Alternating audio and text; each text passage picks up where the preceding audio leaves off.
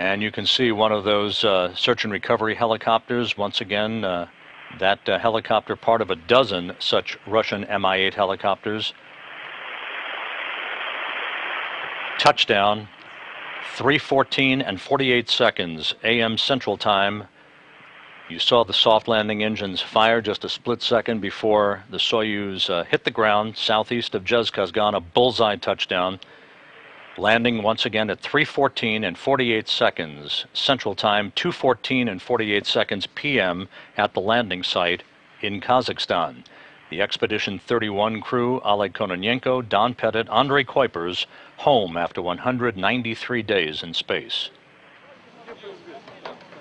And you can see, although somewhat obscured by the horde of people around the spacecraft, Oleg Kononenko, the Soyuz commander, is now out of the top hatch.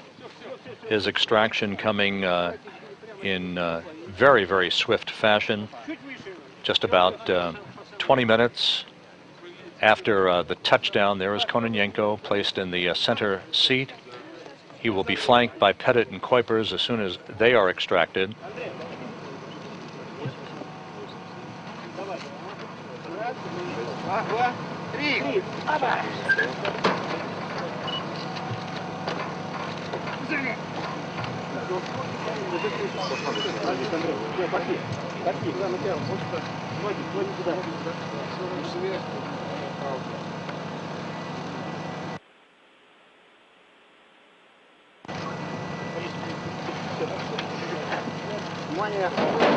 And European Space Agency flight engineer Andrei Kuipers now out of the Soyuz vehicle, so they reversed order of what is normally the extraction process of the crew.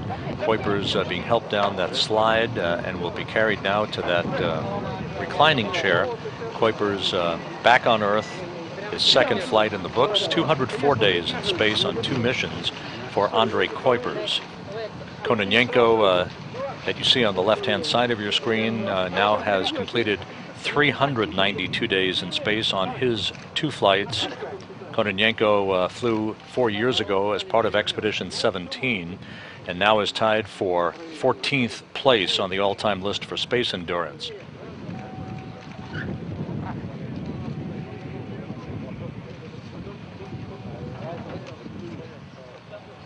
And last but not least, Don Pettit, NASA flight engineer, who has just completed his second landing in a Soyuz vehicle and his 3rd flight.